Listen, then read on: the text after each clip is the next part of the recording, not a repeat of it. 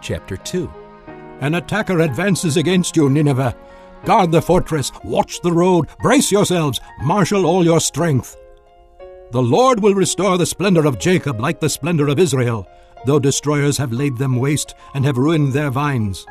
The shields of his soldiers are red. The warriors are clad in scarlet. The metal on the chariots flashes on the day they are made ready.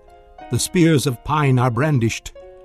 The chariots storm through the streets, rushing back and forth through the squares. They look like flaming torches. They dart about like lightning. He summons his picked troops, yet they stumble on their way. They dash to the city wall. The protective shield is put in place.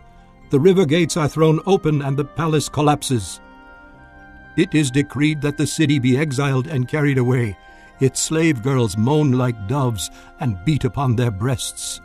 Nineveh is like a pool, and its water is draining away. "Stop! Stop!" they cry. But no one turns back. "Plunder the silver! Plunder the gold! The supply is endless, the wealth from all its treasures."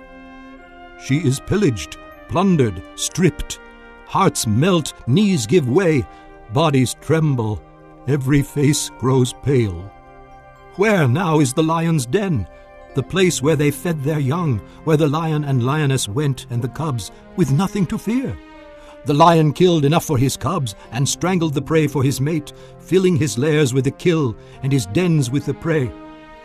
"I am against you," declares the Lord Almighty. "I will burn up your chariots in smoke, and the sword will devour your young lions. I will leave you no prey on the earth. The voices of your messengers will no longer be heard."